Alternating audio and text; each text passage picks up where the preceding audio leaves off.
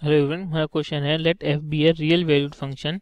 Defined by the fx equal to x square plus 1 and find f'2 मतलब ये notation है। इस f'2 का मतलब है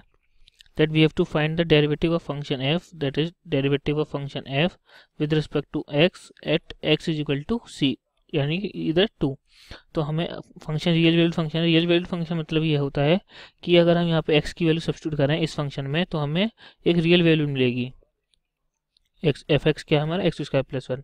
तो हमने देखा था कि डेरिवेटिव कैसे निकालते हैं हम, तो उसके लिए है limit definition that F dash C,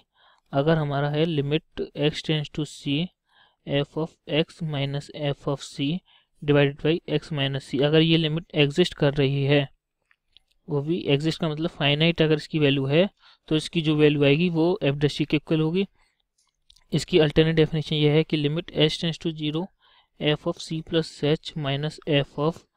C divided by H, अगर ये भी एग्जिस्ट करती हो तो भी हम कह सकते हैं कि इसकी जो वैल्यू आएगी वो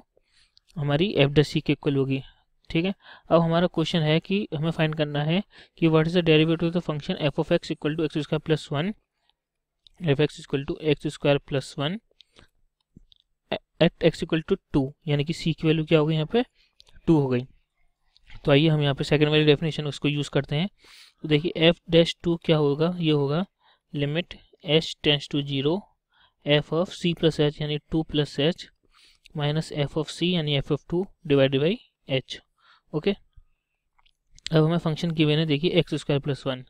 एफ ऑफ एक्स है हमारा एक्स स्क्वायर प्लस 1, तो यहाँ से एफ ऑफ 2 क्या हो जाएगा, एक्स की 2 सब्स्टिट्यूट करेंगे that 2 square plus 1 that is 4 plus 1 that is 5, और एफ ऑफ 2 प्लस एच क्या होगा, एक्स की अगर 2 प्लस एच सब्स्टिट्यूट कीजिए that is 2 plus H whole square plus 1, तो ये हो जाएगा limit H tends to 0 2 plus H whole square plus 1, F of 2 की value 5 is whole divided by H. Okay, अब इसको एक्सपेंड करते हैं, लिमिट एच टेंड्स टू 0, देखिए ए प्लस बी के होल स्क्वायर से, तो ये हो जाएगा ए square plus B square plus 2 to जा 4 into H plus 1 minus 5 that is minus 4 is whole divided by 4। अब देखिए इसको हम थोड़ा सिंप्लीफाई कर सकते हैं, प्लस 4 कैंसिल विद माइनस 4, तो ये बचेगा limit of H tends to 0